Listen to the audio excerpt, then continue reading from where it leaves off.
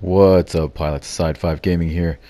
Level 5 dump truck, the 350 Jimmy ground type. Finally picked one of these up, taking it into rating match here.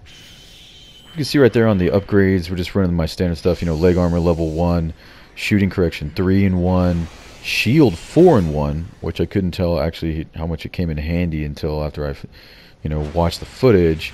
And then ballistic 1, melee 2, and then just to fill out the last slot that I had, I put frame 1 in there for, a measly 200 extra health, but, every little bit counts, so.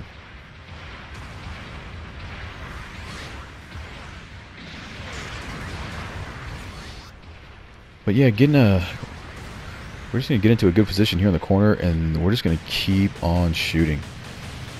Really fun. Really nice to be able to take the level 5 machine gun out here without having to go to, an unlimited room. I was super happy about that. I think this is my first, this is my first rating match in this suit. I tested it a couple times in the other types. But I figured, I saw 350 rooms pop up, so I said, let's go. Let's take the old dump truck for a spin. I absolutely love it. Getting some really good, accurate grenade hits. Kneeling down for the extra damage, and I just kind of freaking set up shop right here on this corner, shooting whatever I can get. Shield blocks that one, so that extra shield health that I brought out here really comes in handy. Good grenade hit back there. Go for a second one. Yeah, the extra shield health really comes in handy, and it's really hard to tell as I pick off that MPGC. I had way better cover behind that corner, and luckily my weapon is on my right hand. We all know how that is. Depending on what hand your weapon is in, it makes a big difference in this game, unfortunately. But yeah, so it's very hard to tell when your shield is what takes the hit for you, especially if it just absorbs explosives. Like, it does that a couple times in the match, and I'm pretty grateful that I took that extra shield health, even though it is just the tiny little Fetty shield.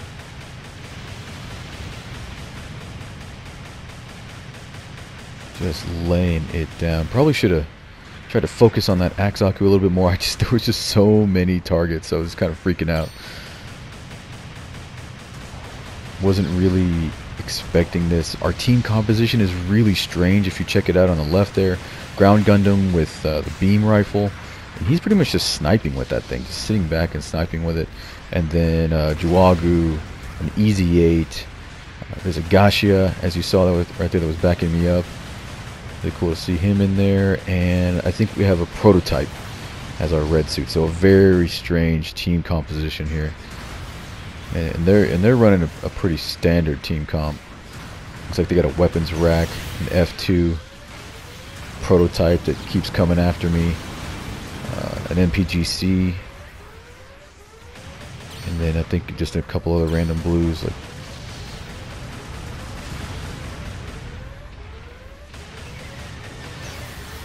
Probably could have rolled that bazooka shot, but probably would have got picked off right after that anyway.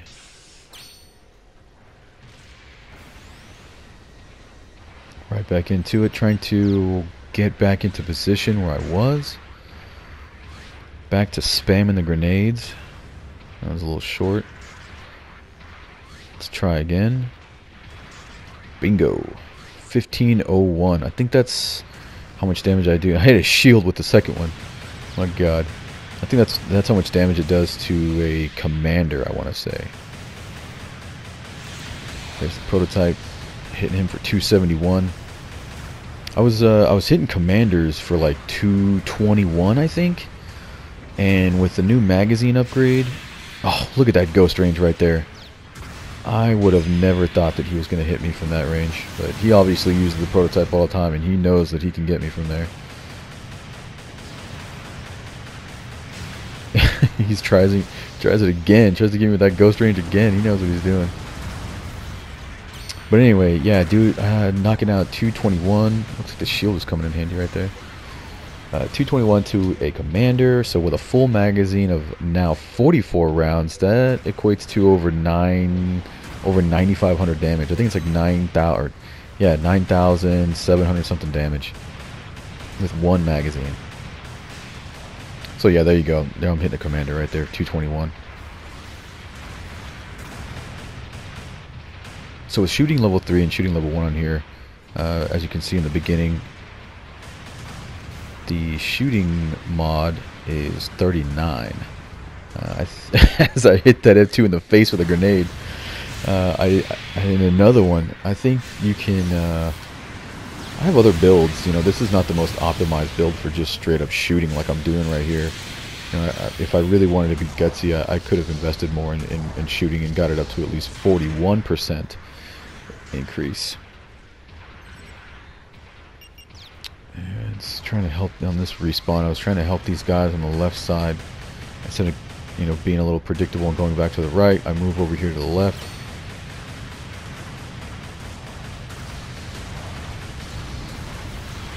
Got shot right when I spawned. Back to spamming the grenades. Trying to elevate him. Still doing 174 to that MPGC.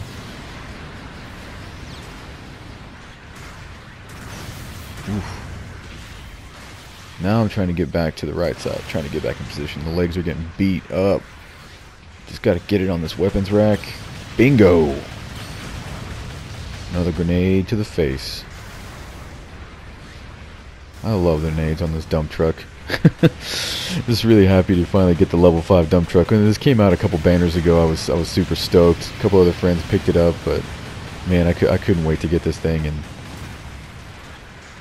like I said, it's just nice to run that level 5 machine gun outside of a unlimited room. We got a lot of weak enemies here. The score, we're finally up 90 to 50. Then we go pick up one right there before I get killed. And we're probably not going to spawn back in, so. Yep. Just absolutely spamming bullets and grenades that round with this crazy team comp. Super proud of us for that. There you go. Top marks for the level 5.